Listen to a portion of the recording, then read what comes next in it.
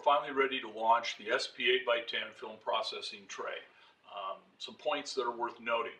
First of all, we have dropped the two sheets of 8x10 concept.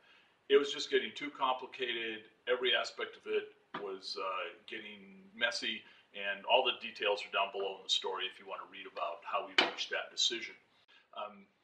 This allowed us to simplify things and rethink everything. And it really led to some real epiphanies. First of all, we realized or remembered that film is heavier than water. If you've ever done any tray processing, you'll know this. Once you slide that sheet of film under the liquid, it stays under the liquid.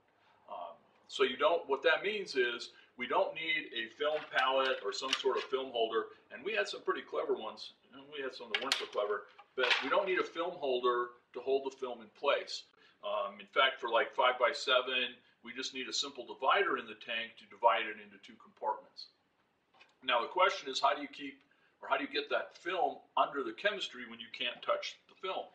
And so for that, we've been working on some tabs.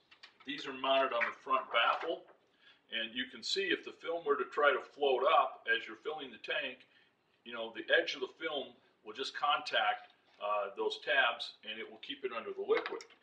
Now the obvious question is, well, how well does that work? Is it going to give you even coverage when you're adding the developer? And the answer is, well, usually. Not a very comforting answer.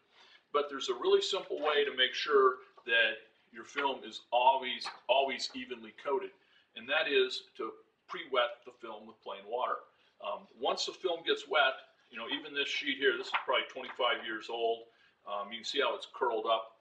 As soon as it gets wet, it flattens out. As soon as you drain the water, the surface tension will stick the film to the bottom of the tray, so when you add the developer, it flows evenly across the surface and you'll get great results. In fact, with this pre-wet technique, we're not even sure that you're going to need the tabs, though we're still experimenting with that. In fact, one of our other designs, we mounted the tabs to the top of the lid. Anyway, it's been a very long journey to get where we are. There have been a lot of twists and turns and detours and some dead ends, but we have finally reached what we believe is a truly elegant solution, and we hope that you'll support it and share it with others.